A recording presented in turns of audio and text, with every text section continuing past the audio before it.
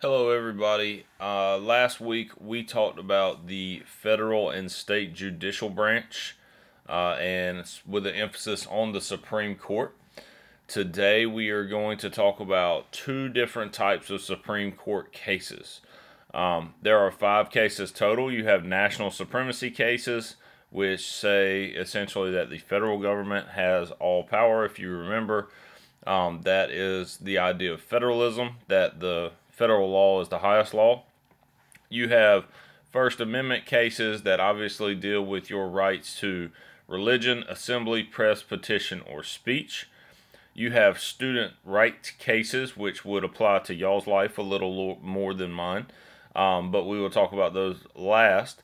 You have civil rights cases, which deal with the rights of African Americans, the rights of women, the rights of minorities, the rights of people with disabilities. So we're going to talk about a couple cases from civil rights. And you also have the rights of the accused, which are the rights you have when you are arrested or put in jail. So we're going to go ahead and get started with national supremacy.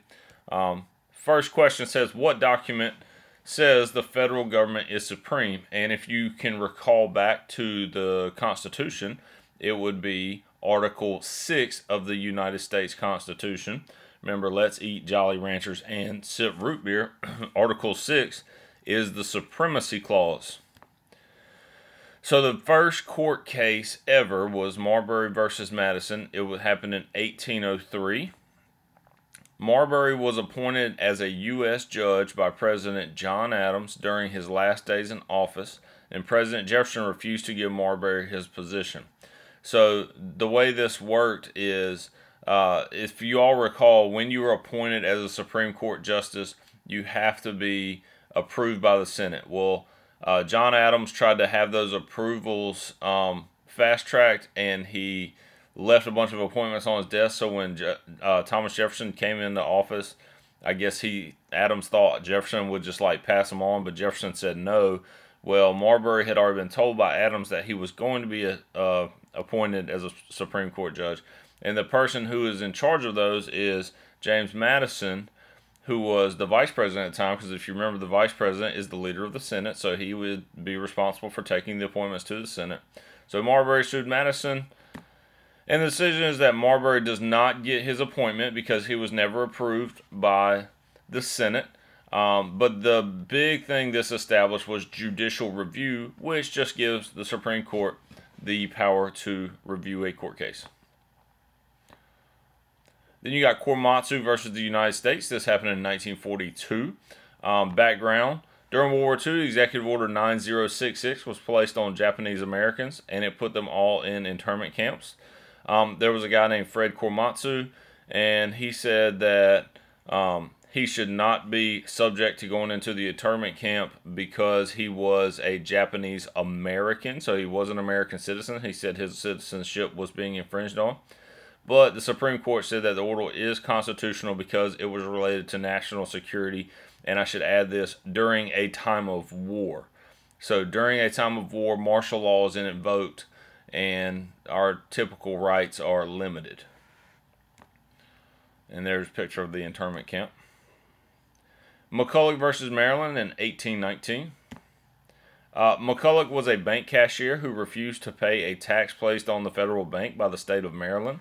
And so essentially what happened was the federal bank was brand new. The state of Maryland tried to tax the federal bank, but it went to the Supreme Court, and the decision is that Congress is allowed to create a bank, and the states cannot tax the national government because of the Supremacy Clause. All right, you got Gibbons versus Ogden.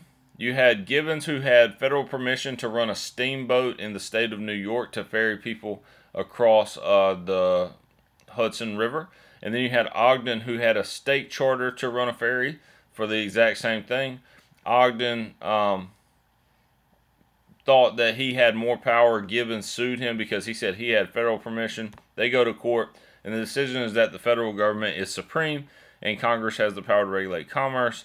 So Ogden's charter is not valid. Gibbons was the only person that had the right to ferry a charter. And that relates to the Commerce Clause. Then you got U.S. versus Nixon, 1974. So President Nixon got caught in the Watergate scandal. I don't know if any of you have ever heard of it, but in the Watergate scandal, President Nixon hired some people to break into the Democratic National Convention, which happened to be at the Watergate Hotel. And so when they broke into the convention, somebody found out about it, and they told on him essentially. And so there were questions of, should Richard Nixon have to give up the tapes that was going to make him look guilty, just like the rest of us would have to, if we had committed a crime and there was evidence, then the government could get a search warrant and search our houses to take that evidence. Well, the president is no different, and so it was ruled in the Supreme Court that the president cannot abuse his power of executive privilege to cover or alter crime in an investigation, and Nixon was forced to give up the tapes under the precedent of the rule of law, which eventually would lead to Richard Nixon's resignation later on. All right, let's talk about civil rights cases. So it says SCOTUS cases that decided if individual liberties and rights were violated. What are civil rights? Civil rights are just your basic rights, guys. Your right to be in the same place as other people. That is a civil right. Like, if you're black and I'm white, then we can still stay in the same school because of our civil rights. All right, Plessy versus Ferguson is probably the oldest and most famous civil rights case in 1896. You got Homer Plessy, who was an eighth black. He bought a white train ticket and refused to move to the black train when arrested. Now, this was kind of set up.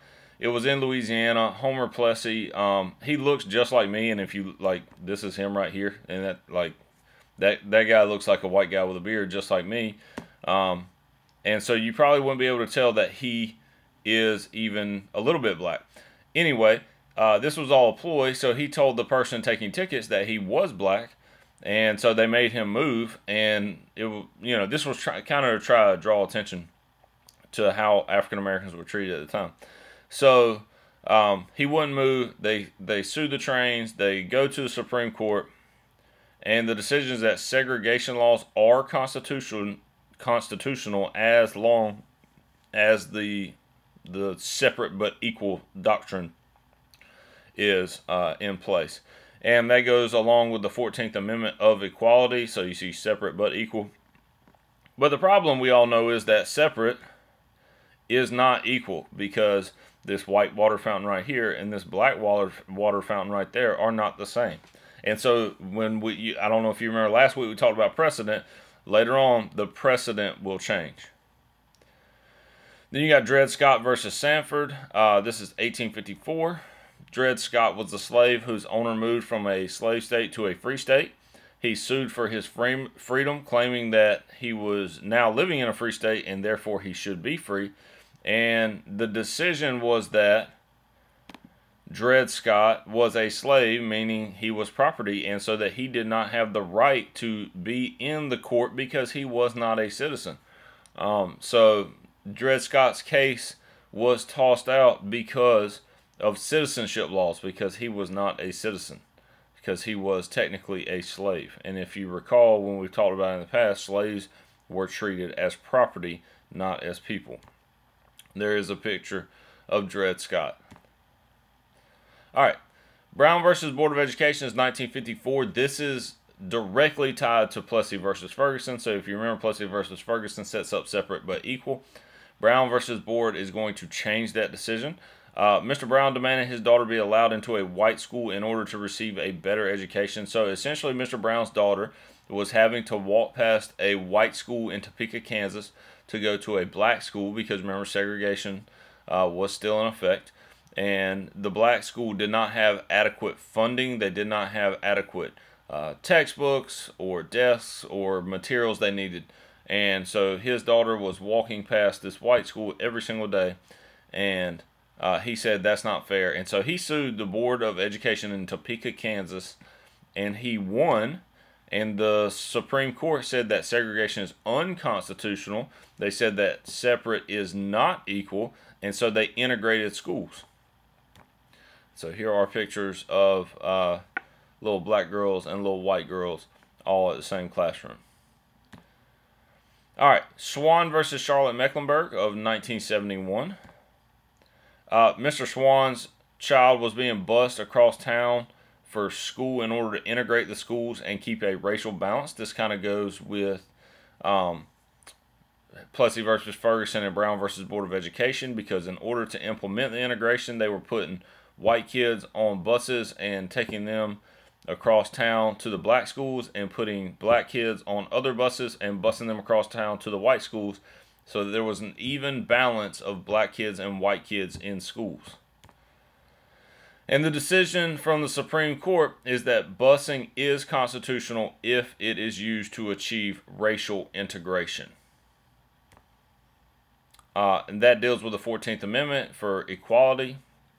And de facto segregation is segregation by choice or tradition. So you have de jure segregation, which is segregation by law, and de facto segregation, which is segregation by choice. The University of California versus Bach or Bakke in 1978. Alan Bakke was a white male who was denied entrance into medical school so that the school could reach its black quota, even though he was more qualified. So Bakke was upset because he had a higher GPA than some of the African American candidates who were applying for the job, or applying to get into medical school. And he was upset because he had been denied twice. And so he sued, and they went all the way to the Supreme Court. And the Supreme Court said that affirmative action is legal, but quotas to determine affirmative action are not constitutional. So it is okay to let minorities in based on the fact that they are a minority. However, you are not allowed to say, well, 15 out of every 100 will be admitted. You can say, we will admit minorities, but not a specific number of minorities. And that goes along with the 14th Amendment as well. And then you got Roe versus Wade. Background, Jane Roe wanted to have an abortion. It was illegal in the state she lived in, which was Texas. And so she sued and went all the way to the Supreme Court.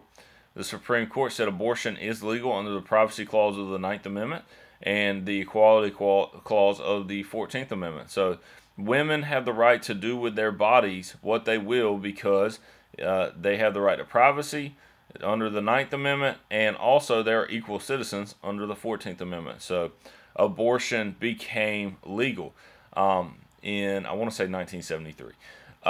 However, the woman's name was not actually Jane Roe. That's just a misnomer. Her real name is Norma McCorvey.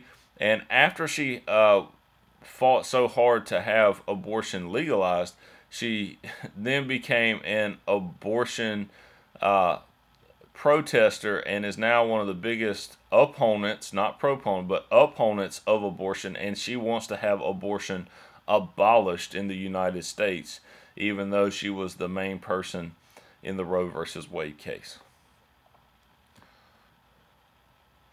And the last one I think we got today, guys, is Heart of Atlanta versus U.S. That is where African Americans were not allowed to stay at a Heart of Atlanta motel. But under the Civil Rights Act in 1964, African Americans could not be denied public access or access to public businesses, because the Supreme Court said that the United States government builds the roads, which takes people to the hotels. Therefore, you can't deny access. There's a picture of the Heart of Atlanta motel. And that is all we will do today. I hope you guys have a great day, and I hope to see you soon.